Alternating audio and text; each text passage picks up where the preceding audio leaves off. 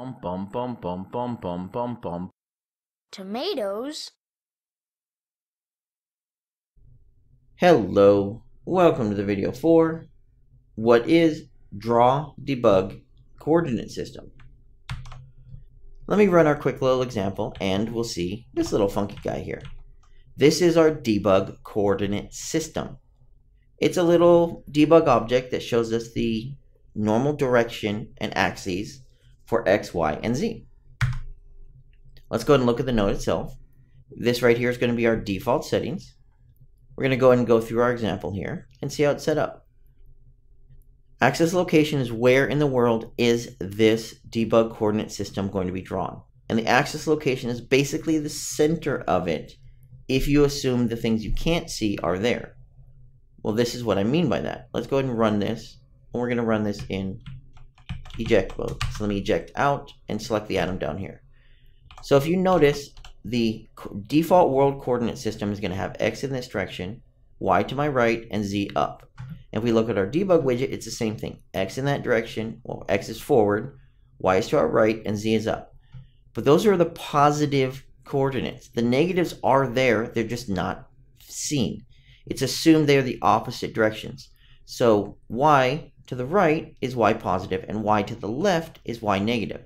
Same thing with Z up is Z positive, and Z down is going to be Z negative. And the same thing with X. So that's why you don't see them. But that's what I mean by our drawn coordinate is going to be the middle, this center point right here. If you assume the other parts are there, you just can't see them. This is where it's going to draw it. The rotation is how much we want it rotated. So for example, let's say it's flipped around on the horizontal axis. That would be 180 degrees on the Z. Now when we run this, it might look the same, but if we eject and grab our world system, you'll notice it's basically backwards. Y positive in the world is to my right, whereas I'm drawing this coordinate system Y positive to my left.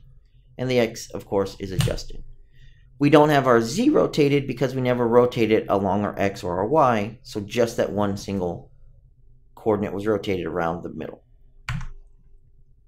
The other items we have are scale, basically how big it is. By default, it's going to be really small at 1. For example, if I was to run this, you're not really going to be able to see anything. It's almost negligible.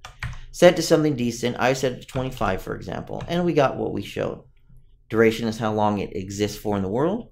0 is 1 frame, which is why I have it currently hooked up to a tick. Anything longer than 0 is basically how long in seconds. 1 second, 2 seconds, etc.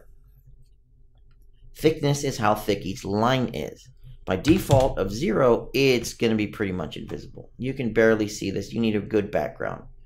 I'd recommend something more along 10% of your scale. So we went for 2.5, for example. And it gives us a pretty decent look. You could, of course, adjust that. 50 and 5 is going to give us this result. And it's not horrible. You can, of course, obviously adjust it. Pick whatever works. Thickness is how thick each line is. And that's it. That's going to wrap up our draw debug coordinate system. It draws the X, Y, and Z coordinate axes in debug format on our screen. Location is where the center point is, or where those 3 lines merge. Rotation is how it's rotated and along what angle. Scale is the size.